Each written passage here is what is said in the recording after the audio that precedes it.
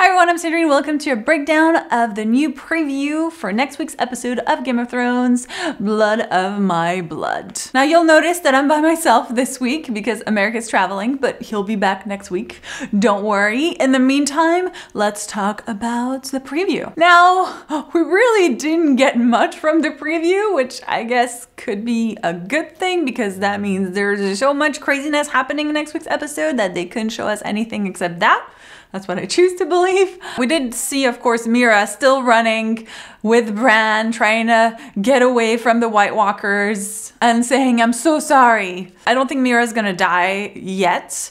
I think that Bran needs her. He literally has no one else except her. So it's gonna be Bran and Mira for a while. And it looks like Sam and Gilly have made it to Hornhill and are going to see Sam's family. We get a quick shot of someone who looks to be his dad, Randall Tarley. He doesn't look too happy to see either Sam or that he brought a wildling home with him. And as Gilly says, you didn't tell them I'm a wildling, so I'm guessing that's gonna be not a really welcome surprise. Then we get the High Sparrow with Marjorie, who looks like she's about to start her walk of torment, as we had been told she was gonna be doing. But it looks like Jaime is putting a stop to this, or at least trying to put a stop to this. Not sure how that's gonna turn out. Probably not good for the High Sparrow. At least that's what I'm hoping. Then we get Daenerys talking with Daario, who tells her that she's a conqueror, and she simply replies that she takes what is hers.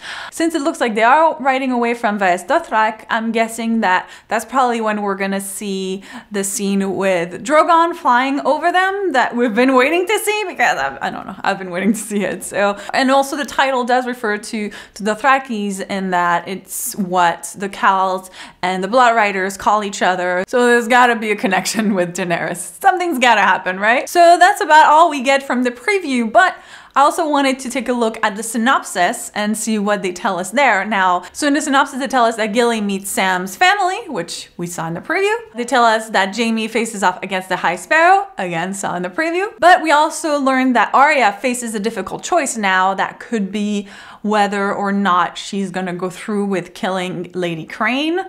She does have a plan, but whether or not she's gonna go through with it, who knows? And also, they say that an old foe comes back into the picture, which could possibly mean Walder Frey, because if you remember, we saw a really short clip of Walder Frey in the trailer, and so far we haven't really seen him.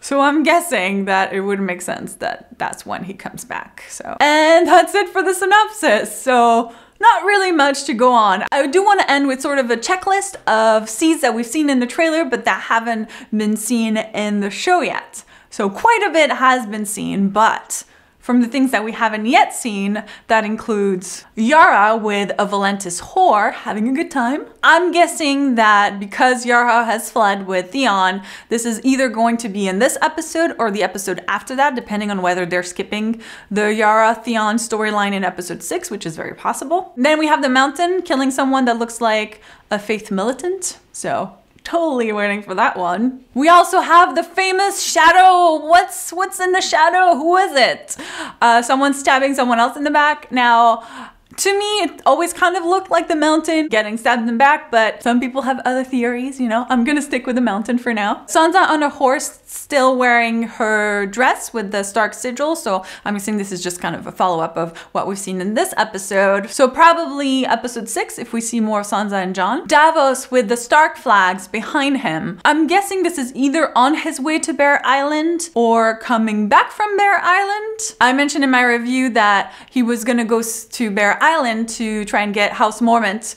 on their side, because in the trailer we saw him with the Mormont flags behind him.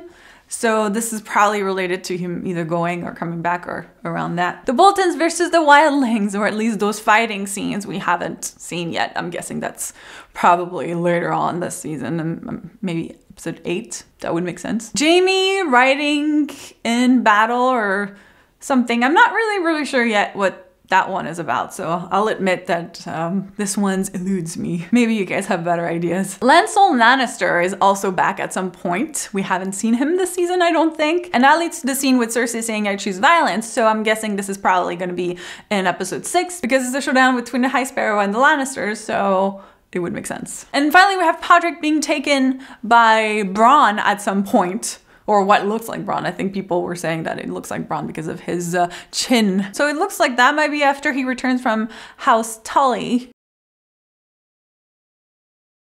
And that's it. Those are all the scenes from the trailers that we haven't seen in the show yet. Let me know if I missed anything. In the meantime, do you have any theories as to what's going to happen next week? Let me know in the comments. Thank you guys so much for watching, and I'll see you soon. Bye. The fact that they didn't give us that much makes me really worried about the stuff that they didn't show us.